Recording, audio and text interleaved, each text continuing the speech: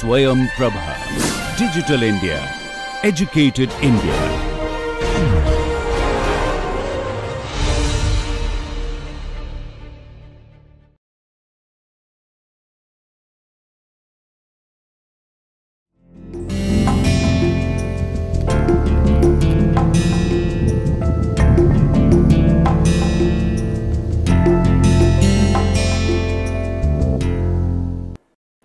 Welcome, dear learners, to the another session of International Business Management. I am Dr. Manisha Goswami, Assistant Professor at Institute of Business Management, GLA University, Mathura. Today we are going to continue with the international business environment. Let's look at what we did in the previous lecture, and then we'll proceed with the remaining portion of international business environment in today's lecture, lecture number 5. In the lecture number 4, we discussed about the political environment, and while analyzing the political environment, we largely understood that government of nation play essential role in facilitating international business, because it's the government who will be forming the policies, because it's the government who will be forming the law system for allowing the foreign investment in their own country.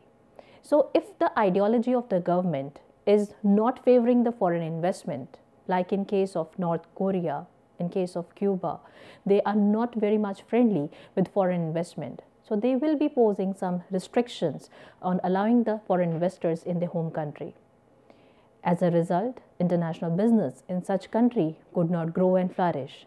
They will remain isolated from the globalization. So, by and large, when we were going through the political environment, we tried to figure out the different ideology and philosophy the political system of different country holds, and which particular country is facilitating more of foreign investment, and which particular country is having restrictive and ceiling for foreign investment. Next, we talk about the legal environment. Legal environment comprises of the law system related to foreign investment, custom duties, right? We come across various different type of custom duty, which may be a point of concern when you are dealing with export, or you are having your own wholly owned subsidiary there in the foreign market. Has to be taken into consideration before taking any sort of the decision of having investments or having trading relations with any foreign country. Next, we talk about the economical environment. Economical environment of a country largely become a factor of reason of taking a decision of entering in X country or Y country. Because if a particular country having a lot of fluctuations in the economic environment, you don't want to put your money therein, because there is a possibility of your money to get stuck over there. So when you are selecting a country, you always look for a country where economy growth is taking progressively. Any stable economy also not be considered as a right place to invest or enter into a country.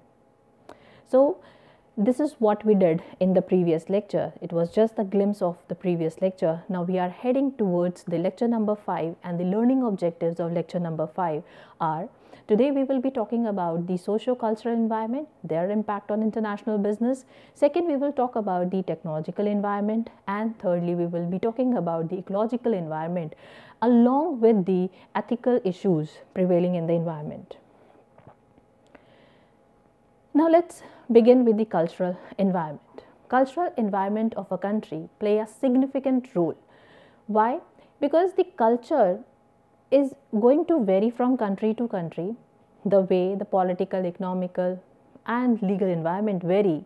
But as far as the cultural environment is concerned, it's going to largely govern the consumer behavior.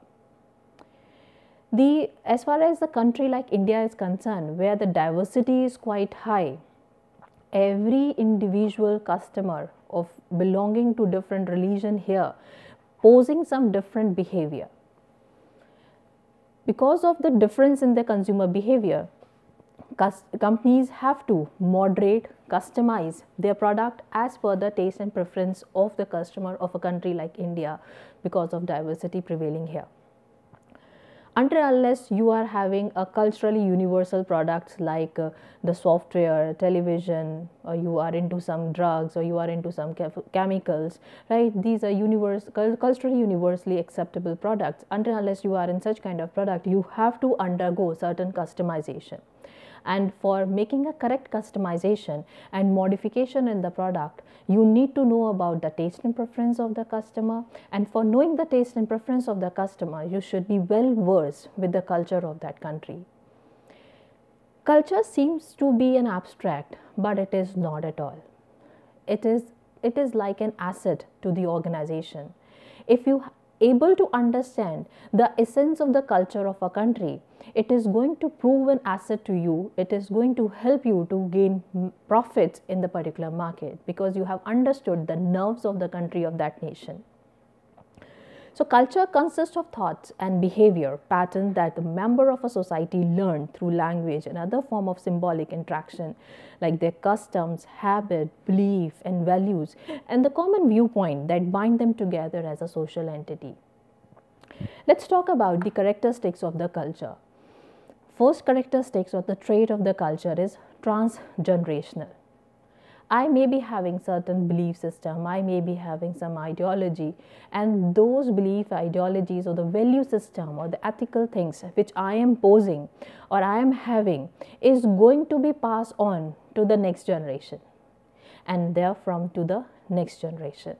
So that means the value system one particular person hold is going to pass on those value system to the next generation, and it keep on passing from generation to generation. Another part of the culture is perspective. There are certain socially acceptable norms, and if you are not accepting those socially acceptable norms, you are not the part of the society. And if you are not the part of the society, then you have to take a onus of looking for a country where you can find a comfortable space to live in. Because the country to which you belong, if you are not having a behavior which is socially acceptable, you may get boycotted.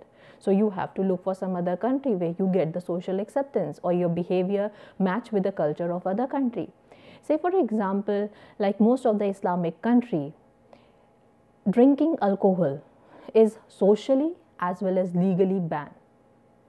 However, in India, it is not socially acceptable drinking alcohol in a public places. But in Western countries, it is okay. So that's a perspective. So you have to see the kind of social norms, the kind of society to which you belong, and the social norm this particular country is having. Accordingly, you have to adjust your behavior. Next is socially shared. Another sort of the culture is socially shared because this is actually arising out of the necessity actually.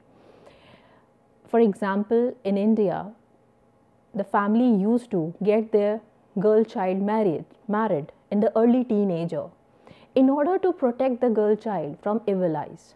That was socially shared culture prevailing in Indian scenario till the 18th and the 19th century. And in most of the part of the country still this is happening. Another example could be Chinese family used to keep the size of the feet of female daughter very small. There was a time in China they used to make the female daughter to have small size of the feet. So they make the child wear iron shoes since they born. So that's a socially acceptable culture and the tradition prevailing in some of the portion of a country and which is liked by the people. And this is how things used to happen and you have to accept it. If you don't accept, you will be boycotted.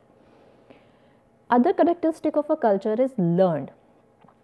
Culture is learned. It's not inherited. Culture I am driving after looking around my society. I look at people and learn something from them. The place where I am born and brought up, I am imbibing the culture of that place, and that is what known as socialization or inculturation. There are people who don't try to get the learnings of the society to which to the place they are born and brought up are acculturation, is known as acculturation. That means they are not taking anything of their surrounding. They are developing the culture of maybe the Western country. They are highly influenced by the Western culture. Most of the countries of Asia and Africa claim that their culture is getting contaminated because of the Western country. Because people are living in Asia, people are living in Africa, but they are not developing the cultural system which African and Asian country follow. Rather, they are having inclination toward Western culture. This process is known as acculturation. So this is what we can say, that we are learning from the society where we are born and brought up, and we try to get certain things of those places, and it is there in our behavior. That is what known as socialization or enculturation.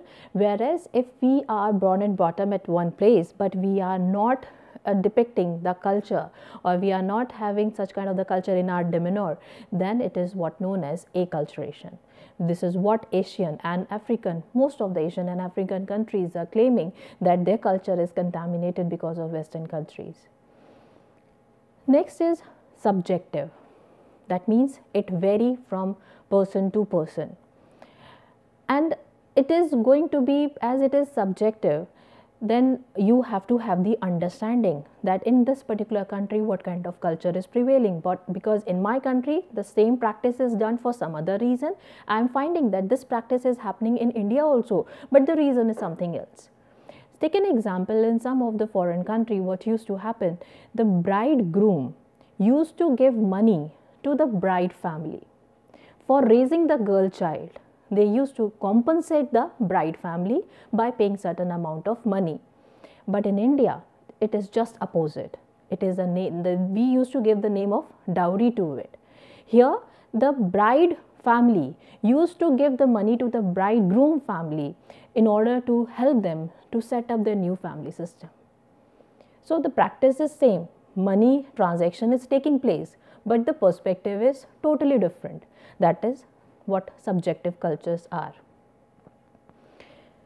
Another characteristic of culture is cumulative. Cumulative is, that means the culture get accumulated because of certain circumstances happening in your life for the past years, or maybe generation to generation certain things are happening. Your ancestor keep on letting you know that should not be done, that should be the practice of your life. Say for example, farmers have an accumulated circumstances, the accumulated circumstances of having the crisis of money because of uncertainty in the environment. There will be a rain or there will not be a rain, the crop will grow or not. Because of this kind of psychological grooming or development among all the farmers in our country, they have a feeling of accumulating the money for safeguarding the future, because they are not sure whether the crop will grow on time or not, whether the proper harvesting of the crop will be able to take place in the current season or not. So they have a habit of accumulating the money for safeguarding their future. They have a habit of saving the money in the lockers rather than putting them in the banks or in the market. So that is an accumulative culture. Because of some accumulated circumstances over the past or thousands of years, certain things are happening to your life, and this goes into your thought process that this is not the way of living and we have to find certain other mechanism of having a better peaceful life. Then they start finding the solution to it, and that is what the accumulative culture is. Next is the dynamic. Dynamic means ever changing, and culture is also changing. Right, today you are living in some village, your behavior is different. The moment you move to cities, your behavior is going to different, your living style is going to get different, your acceptance from the market is going to get different, your living style is going to get different, eating habits will also get different. And the moment you move from city to the foreign country, again there will be a difference in your behavior, your attitude, your talking, everything is going to get changed. So that means it is dynamic. 25 years back, if I remember, parents don't used to allow us to go out for dining. Now it become a normal practice in the family. Earlier, parents don't allow us to go for dining, but now even parents are accompanying us to go for dining and having dinner, lunch outside at least once in a month. So that is a dynamic culture. That is, the change is happening in the culture, and accordingly companies are getting benefit of such change in the consumer behavior taking place because of the change in the culture system. Now let's talk about the different dimensions of the culture. Every country is having their own culture, so that's why it is mentioned here as a national culture. And within the umbrella of a national culture, there are going to be multiple business, and every business will have their own business culture. But those business are going to have certain organizations within the business, and they will be having certain occupation within the business. So these two things are also going to vary within the same business culture. Say for example, the people belonging to the military area. You just compare the two persons, the person from military, a person from civil. Military person is going to pose a different attitude, different behavior. They will be very much punctual on time. They are very much committed to what they have stated. On the contrary, a civil person might not be so punctual, might not be so committed to what the person has stated. So that is the culture a person has developed because of the occupation to which he belongs. People belonging to the police line, their behavior, their attitude, their language is going to be very different from the other person. There may be two friends who are born and brought up together from the same village, but one picked up the line of the police, the another one picked up the line of MNC. Both the people are going to portray the different behavior after 10 or 20 years of their time when they will be reuniting. So that is the occupational culture.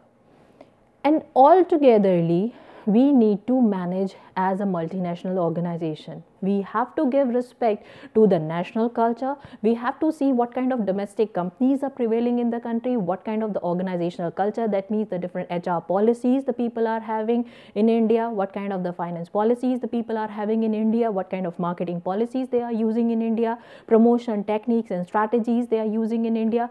Then when you are entering to India, you have to take care of these organizational culture, which is going to vary from time to time, and you as a multinational organization have to find the best amicable solution to adjust and create your own space within this diversity.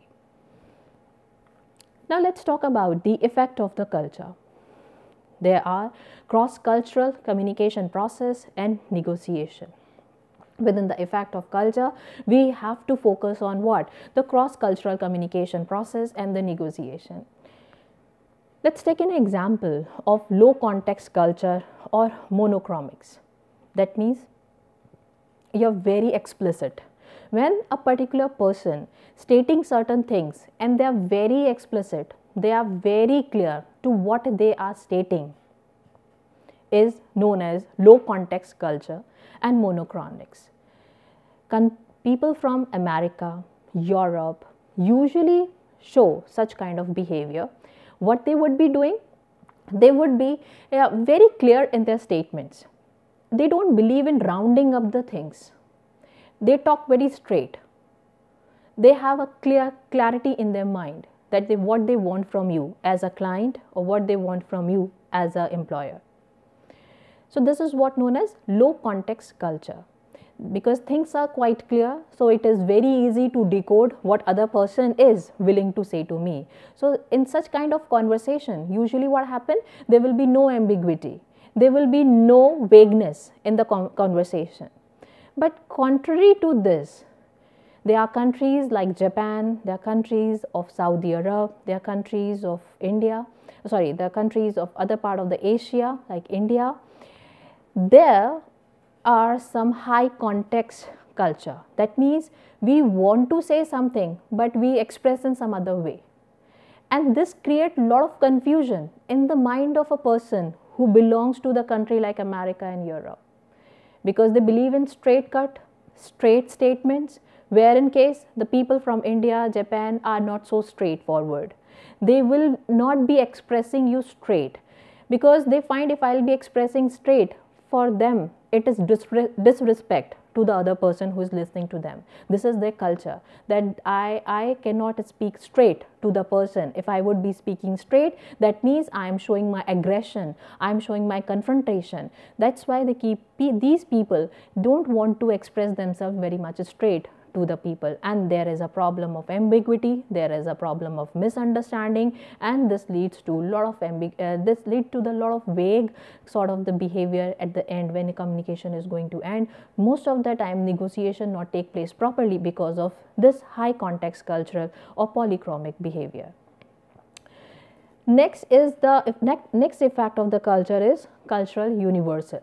Cultural universal are those kind of the products which can be universally acceptable, so you don't have to alter much. For example, television, for example, your laptop, computer, mobile phone, medicines, right, medical equipments are cultural universal. That means if you are manufacturing in your country like Japan, you can easily transport to various other nations across the globe. It is going to be acceptable in the same form.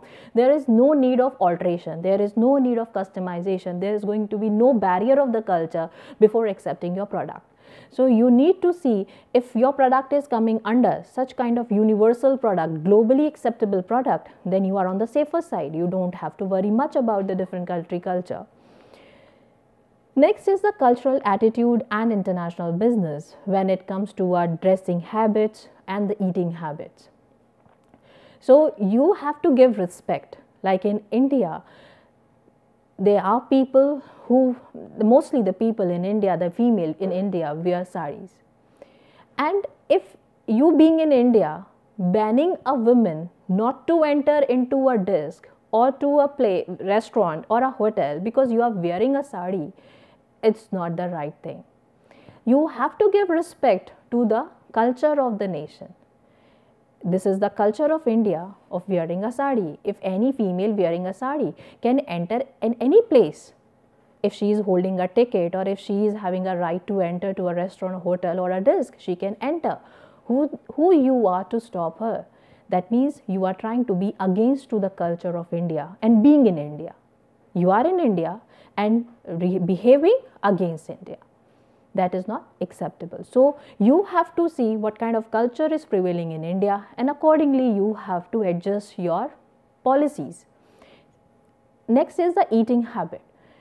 Most of the people wonder how Indians can be purely vegetarian, because there are people abroad, in the similar pattern, the way people are wondering that how we can be purely vegetarian. Similarly, we Indians used to wonder how anybody could eat snake, how anybody could eat snail, how anybody could eat cockroach. This is the same thing. So we should respect. This is not like hatred. This is not like disrespecting. The way you are wondering that we are purely vegetarian, similarly we do wonder that how you can have a snake soup just after a drink, how you can have a snail in your food habit, how you can eat prawn, lobsters in your food. This is the same thing, which this is also creating an amazing feeling in our mind that how anybody can consume such kind of the food stuff. The similar is exactly similar. So we are respecting you. You should also respect the eating habits and the dietary habits of the different nation. Now let's talk about the elements of the culture. Communication through language. When you are setting the tone, when you are setting the words for communicating certain thing, you need to be very cautious, because the same word may have different meaning in other countries' language. So you need to figure out that if I'm using Hindi as a language, and if I translate this into Indonesian language, what this word would mean. If I am saying in Hindi doodh, and what is going to be mean in Indonesia, that has to be figured out. Next is non-verbal communication. In India, we people believe in Atithi Deva Bhava. The moment anybody enter to a house, and if we are having a dinner or lunch, we get up quickly and first offer the food to the person who has visited us. But in case of America and Europe, it is not the case. If the American person is having a dinner on the table and somebody visited that American person, he is not going to even get up from his table to welcome that guest. In India, there is no appointment system.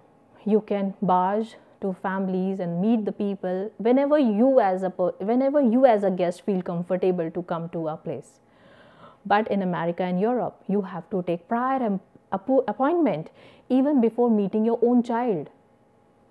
So that is the non-verbal communication and the culture which is prevailing in Western countries. Time and culture, that means taking prior appointments. It's common in America, but it is not so in India. Indians are not known for their punctuality. Even Indonesians are also not known for their punctualities. But for America, time is money. For them, time is utmost important to be taken care of before anything else. Space and culture, that means we respect certain inches of distance between person, particularly a person of opposite sex. As far as the country like India or Asian country or Arabian countries are concerned, we want certain space of interaction. However, it can be possible for American and European people to have just few inches of distance. But in Asia and Arabian country, a proper space or distance should be maintained between two persons when they are having conversation or interaction. They don't want any sort of physical contact until and unless you are relative and friends. Culture and agreement. Culture and agreement, that means Americans are very clear in terms of their legalities. If they are okay, they say it's okay. If they are not, they are going to sue you or they are going to file a case against you. They are going to show their disagreement on and there itself. But when it comes to countries like Asia or Japanese, they people don't confront on face. They are disagree, but they are not going to confront. Because in the previous slide, we have just seen that in Japan and India, high context culture is there. They don't express exactly what they want to say. But in America, there is a low context culture. That means they say what they exactly want to say. And this is the implication here we could see in under the culture and agreement, that these people don't show their confrontation on face.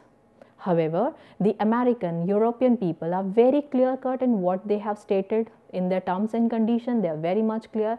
If they are not happy with the execution of those terms and conditions, they are going to show their disagreement on and there itself. They are not going to wait further. They are not going to wait for further counseling or other meetings. Culture of friendship. Americans are little practical. However, Japanese and Chinese people are emotional. American people do develop relations, but that is project based. Till the time we are having business, we are friends. The moment business gets over, we are just normal person. However, in case of Japan and China, the people first extend the friendship, and if they develop the friendship, they try to see whether I can do a business with this person or not. And on the contrary side, American people first develop the business relation and then they see this person can be my friend or not. But in Japan and China, people first develop the relations, the friendships, and then they see whether they can do business with each other or not. So this is the difference in their attitude, and eventually there will be a difference in the outcome also. Because when Japan and China are building the relation with some client, and then client agreed upon of having a business also together, the commitment level is going to be very high, because they will be emotionally connected for each other for doing the business. However, in case of America, there is no emotional connect. They are just doing the business because they are into the business relationship. But in case of Japan and China, they are developing first the personal relations and then developing a professional relation. So I as a person will become emotionally connected to my client to get the work done. So that is a strategic move as well. Culture and negotiation. For sure, the culture calls for the negotiation as well, because you have to draw a line somewhere. Chinese people are very clever in terms of getting the best deal. They are tough to be negotiated. If they have decided one thing, they won't get that particular thing to be accomplished but in any ways. They always want to put them at the supreme level. Similarly, Americans are very straightforward in their terms and conditions. Mostly the developing nations, they are like they are not the choosers, right? They have to accept what is coming from the developed nations or the good economy. Culture and superstition is also going hand in hand. For example, in America, there is a practice of touching wood to protect the person from evil eye, crossing finger, and even they feel uneasy when any black cat cross their road. This is what common in India also. People feel uneasy if a black cat is crossing the road. In India, there are a lot of superstition like checking your planet movements of the horoscope before taking any call. Right, you are going to be very much conscious before having any business deal. You will be finding some occasions to happen to take the business deal. Like if it is a Dhanteras, then you will be taking some business deal. If there is Diwali, then only you will be going for some business deal. Right. So we are following the culture of following certain rituals. And we are very superstitious about those rituals and the custom, and we strictly adhere to what is being stated. We follow the palm reading also. We follow Vastu Shastra also. Right? So the culture and superstition also to be taken care of, and many companies are taking the advantage of such superstitious belief of particular nation. They are finding the business opportunities in such superstitious belief of a particular country. Like the people have found the business of providing the Vastu interior. That is what they are taking the advantage of, the superstitious belief prevailing in the country. Feng Shui, which is prevailing in China. Culture and the gift. Another very important aspect, as we have seen in this few previous point, that culture of friendship. So when you are developing a friendship, you will be also extending certain gifts. You will be sharing certain gifts. But in America, gifts will always be given after the business deal. But in Japan and China, first they will be extending and sharing the gifts with each other, and then they will be developing the relationship. There are some difference in some sort of the gifts. Like if you will be gifting a clock to Chinese people, they will feel offended. They don't like gifting clock to anyone. Like even clock to China or Taiwan, the same territory. Knife in France, Russia and Germany. If you are gifting any the different style of the knife for chopping purpose or some other vegetable chopping purpose, the Russian and German people are going to feel offended.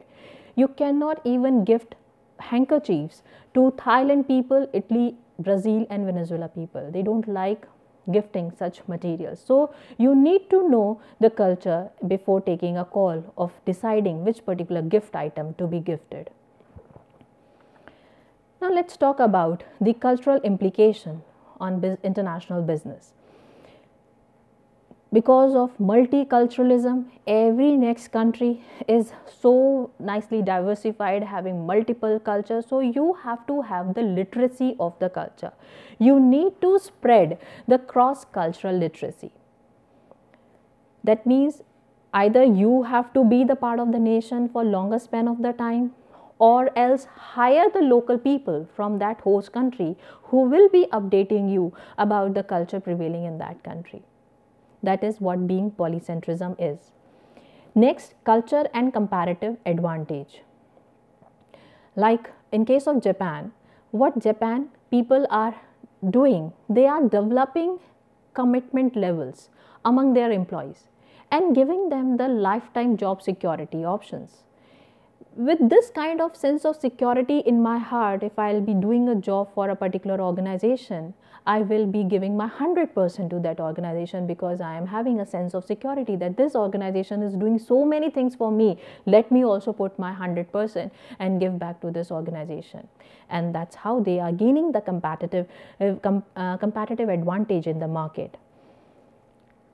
Even they are also what these countries are doing, they are also into advancement of their technology and helping the various other nations to start improving the quality of technology by expanding the services. Next is managing diversity through culture. What is happening now? There is a need to manage the diversity. There is a need to understand and respect the culture of the different nation. In just previous slide, we have shared certain examples to let you understand that how Americans behave, how Europeans behave, how Asian people, Arabian people, Japanese people, Chinese people, by and large, what kind of behavior, what kind of attitude these countries are having. So you have to find out the solution of adjusting in such country. You have to find out the gap of penetration in such market. That is what managing diversity is. Next is compatibility between strategy and structure. That means you are going to give respect to the culture, and you have to be strategist at the same time, because you are not there in a country for doing charity, for sure. You are there in the country for earning the profits. So what you would be doing? You have to find out how this country moves, what their by and large norms, their regulations, their rituals, their culture is, and try to find out the amicable solution to it. This is what McDonald's did. After committing a mistake of offering the beef, they come up with the veg burger here in India. Even Domino's is offering or using Indian curry over the pizza topping. That is again, which is not there in the foreign country, because they know the Bangalore people like a certain Indian curry, so Domino's are offering the Indian curry paste instead of the normal paste over the pizza. That is our culture and the strategy compatibility. Even a company, Ancient Paint, changed their name to APCO for Australian. Why? Because Australians were little averse towards the name or the term Asia. So Asian Paint changed their name to APCO. That means you are bringing the compatibility with the culture, and you're coming up with your better strategy to penetrate and exist in the market. So these are the cultural implications for the international business. Let's talk about the issues of cross-cultural management. In order to be culturally competent, a manager, what he needs to be, let's summarize the things, possess a strong personal identity. Understanding the culture of other nation doesn't mean that you are going to dilute yourself. You have to have your own identity, but respect other culture as well. We are not saying that first dilute yourself, disrespect your culture, and then accept the other country culture. We are not asking for that. What we are saying, develop a strong personal identity. First, respect your own culture, have the thorough knowledge about your own culture, and equally respect the host country culture. Knowledge about other country culture is important. Display sensitivity towards other belief is very important. Communicate clearly. This is what we have seen in the previous slides as well, that if you are not communicating clearly, it will develop a ambiguity in the mind of person, and proper decoding of the message will not take place, which results into failure of the deal or the negotiation process. Perform socially sanctioned behavior. That means you have to take care of social norms. What kind of the society norms are prevailing? Like in case when initially when BPOs enter to India from America, they come up with the night working shifts, and that was against the social norm of India, asking and allowing our girl child to go out for the night shifts. So you have to find the solution. So they come up with better cap, security for the girl child, right? So they try to make certain adjustments, and people have also now accepted. Earlier it was a complete devastation in the society. They were totally against the idea of sending their girl child for the night shifts. So issues of cross-cultural management has to be taken into consideration before you are taking a decision. Now the next topic is regarding the social environment. Social environment is actually derived from the religion. The religion which you follow is going to be the major area where you will be having a social connect, you will be having a social relations with, like all over the world.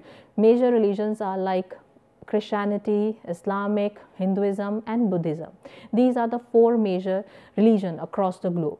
And these religions are going to define your behavior, your culture system also. And these religion system also drive your culture, right? So religion are affecting your culture. That means this is something supreme to be taken care of. That this is what written here. Religion is one of the most important social institution influencing business decisions because it is also driving your culture. Next is the family system. Like in most of the Islamic countries or the ancient countries, there is a system of joint family. India and Muslim countries, there is the concept of joint families. And because of the concept of joint family, companies are going to suffer badly. Why? Because there will be less purchase of the item. Though frequency of the purchase would be high, but when it comes to some electronic gadgets, like I install a Wi-Fi and we are the family of 14 people, right? Then single Wi-Fi is going to suffice the purpose. But if we split into 2 families or 3 families, there will be a need of 3 Wi-Fi. So family system also becomes sometimes the reason for stopping your prospects of doing business in a particular country. So initially when foreign companies entered into India, they come up with the idea of splitting the family, asking the people to move from their home country to the location, because they want that split to start happening, and with that split they will start having a scope of expanding their sales in a particular country. Behavioral factor affecting the business, because it is going to govern your consumer behavior. So how you behave is going to affect the business deal. So they started playing with the brain also. Zindagi ke saath bhi, zindagi ke baad bhi, right? So such kind of the behavioral changes they start bringing in our mind. They started bringing in our thought process.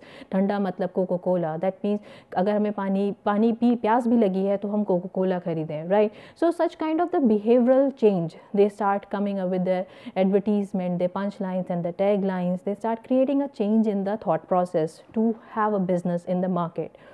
Behavioral based group membership. We can say the people having the same ideology will stay together, right? So the people who are of same liking, same disliking are going to be a group, are going to be the member, are going to be the friend. So if I'll be having certain kind of the group membership, or I'll be having some kind of the membership, then how I can be the one to penetrate my business in that socially acceptable group? That is also the concern of a lot of business people. Motivation and achievement like masculinity.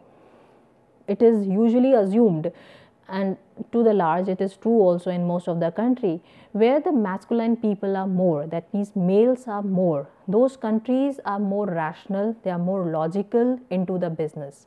However, the countries having more of feminist, there the people have the business style is little relation based. However, in the countries like India, and there the situation is moderate. So let us take an example of some of the countries having masculinity is at the highest, like Japan, Mexico, UK, Germany and US. These are the countries where masculinity is at the highest, and these countries are doing incredibly well in the economic market because they are very structured in their system. However, the countries like Sweden, Netherlands, Denmark, Thailand, the feminism is more. They are also very structured, but their approach of doing the business is little relational based. In case of countries like India, Argentina, Canada, they have a moderate system, equal or more or less equal masculine and feminism.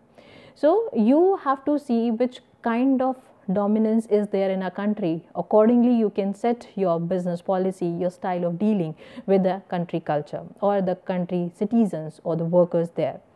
Risk-taking behavior of Such kind of country where masculinity is high is obviously going to be very high as compared to the countries where feminism is more. Because in feminist, the behavior is towards more, it's inclined towards more, more towards their family. They are more focusing towards the betterment of the family, right? Where in case they cannot take certain charges at the cost of their family, where in the case of the masculine or the masculinity countries, they are free to move from one location to another. So they have a risk-taking capability more as compared to those countries where feminism are more. Individualistic and collectivistic.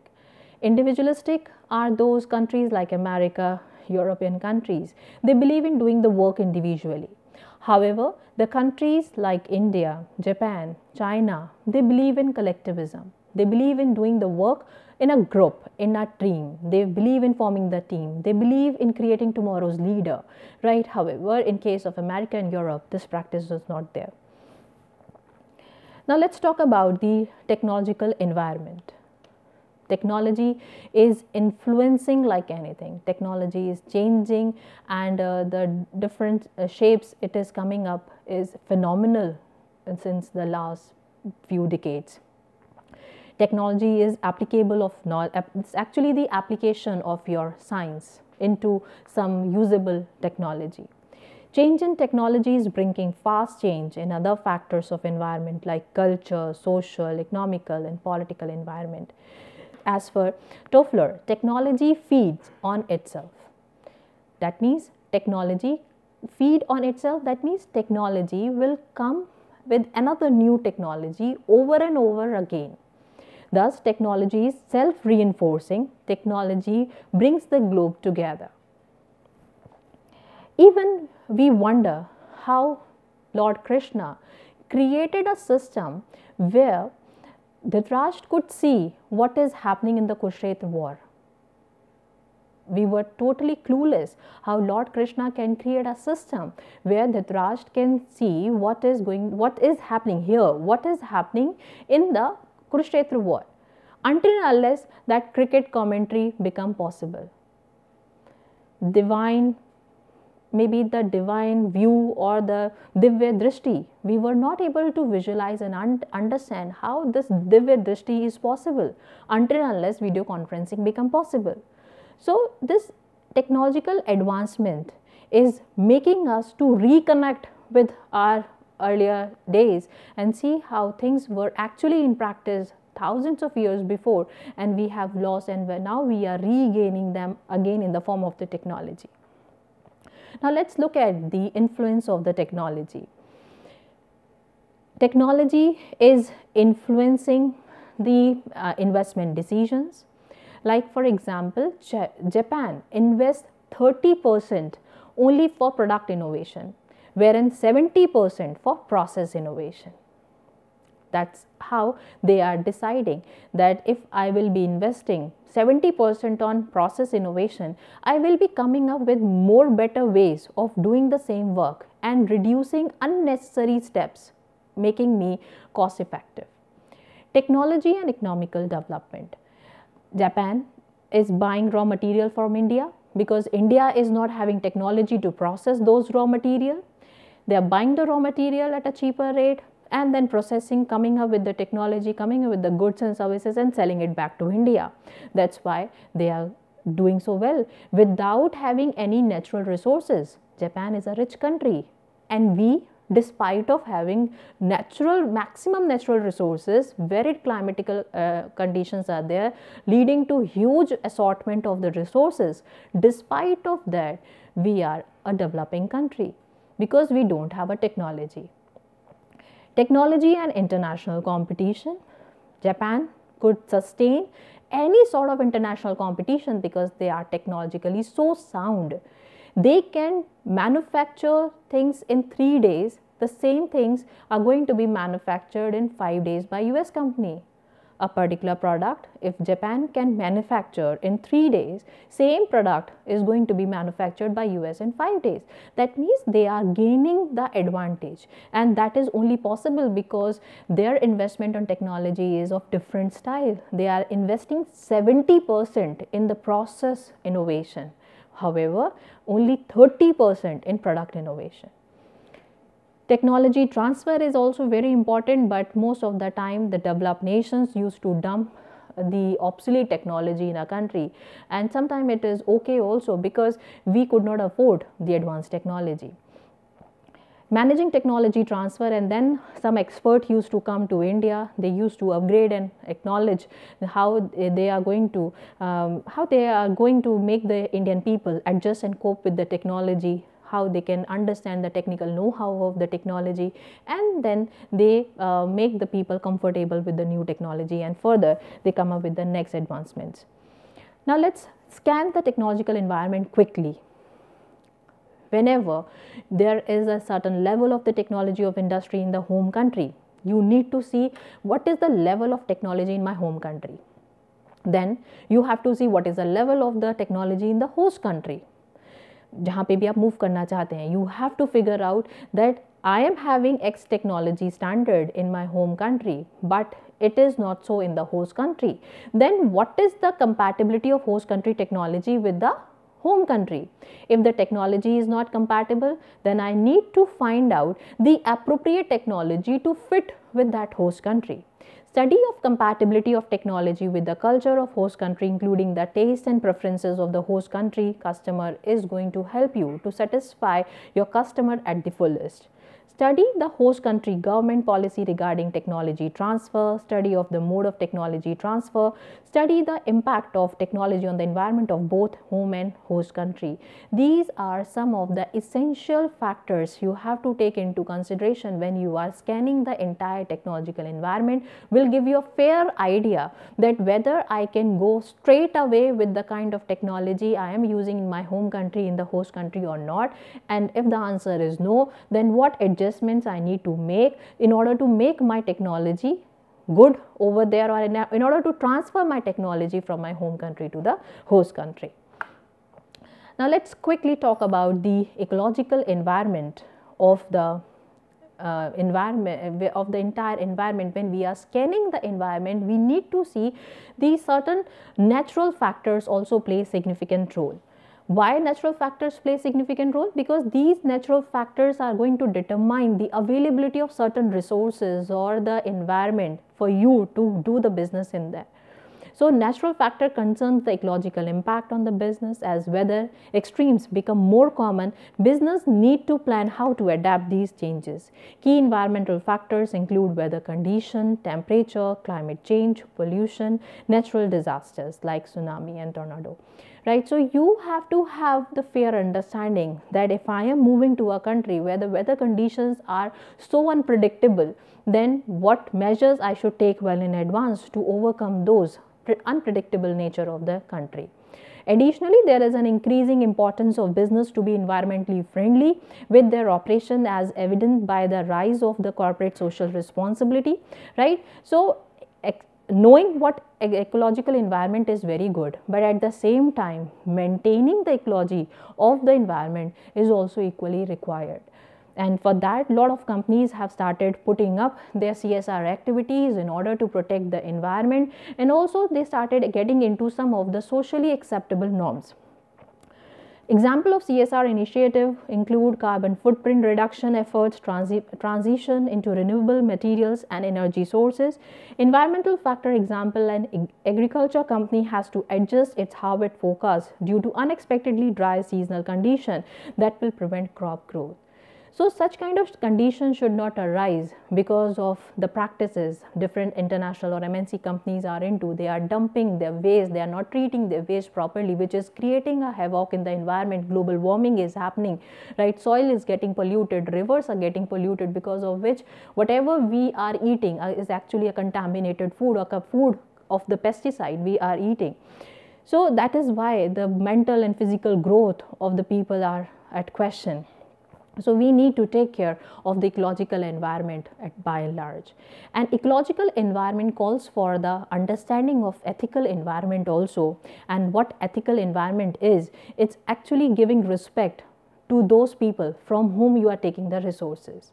If you are taking the resources of the nation, you have to give back to this nation. For giving back to the nation, you should give respect to the nature. And when you are taking the resources of the citizens of the nation, then you have to do certain CSR activities. This is what Tata company is doing by and large. They are sharing 60% of their entire revenue for supporting the human mankind. Now the most recent addition to the PESTLE is E, making it PESTLE or STIPLE.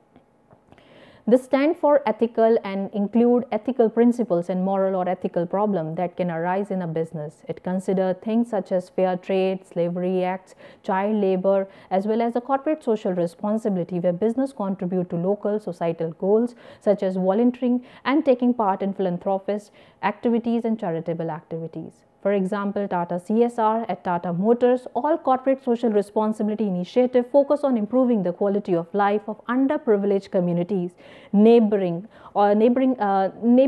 countries in the business operation. In the year 2021, Tata CSR intervention has touched 7.5 lakh lives in India.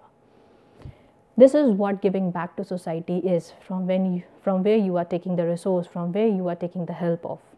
Tata Motor CSR initiative across having certain key issues like Arogya, Vidyanam, like Kaushalya and Vasundhara. They are trying to touch each and every field. They are touching the healthcare field, they are touching the education field, they are touching the employability field, they are touching the environmental aspects also. Tata Chemical CSR Limited is committed to serving the national local deprived community present in their area of operation. Their focus is highlighted in their initiative program and it is named as BECON, which stands for Blossom, Enhance, Aspire, Conserve, Nurture. Few more examples of ethical practices given by Ambuja Cement, Infosys, ITC, Mahindra & Mahindra, Hinduja, Bharat Petroleum Corporation, Ultratech Cement Limited. These are the top 10 companies of a country who are putting their heart and soul in supporting the downtrodden class of society and equally taking care of the environment, ensuring that whatever the action they are taking should not harm the environment at any cost. Now let's review the lecture. Today we talked about the socio-cultural environment, where we try to find out how you are going to be a manager of diversity, how you are going to be the one who can understand and respect the culture of the other country and equally keeping yourself firm and sustained for the development of the nation. Not only your home country, but also for the host country. We also observe the technological environment is having lot of influence, like country like us who are very rich in natural resources, but despite of being rich in natural resources, country like Japan who is very poor in natural resources are termed as a rich country, wherein we are termed as a developing country. Ecological environment, protecting environment is utmost important, because ultimately it's not only India or China who is going to suffer because of pollution. It's all we are going to suffer for, because we are sharing the common ecology, we are sharing the common atmosphere.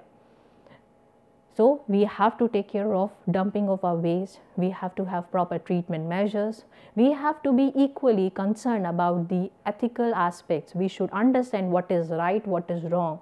We should have a clear demarcation that I as an entrepreneur, I should have some value system which I am not going to dilute even for the cost of earning the profits. These are the reference material of today's lecture. Thank you, class. I hope learners you have understood today's lecture. All the best for your future. Thank you.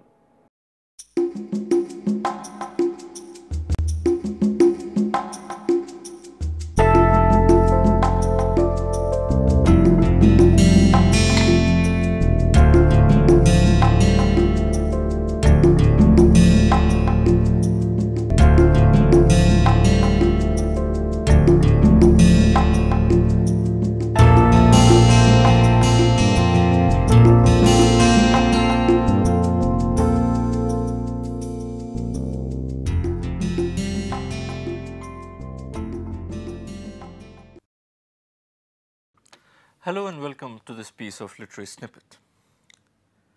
We usually know William Shakespeare as the most revered figure in the history of English literature. But we often tend to forget that he has also been one of the most hated figures in literature. And here I'm not talking only about those boys and girls who have to memorize long sections from Macbeth or King Lear or Julius Caesar before they can go and sit for their school or college exams.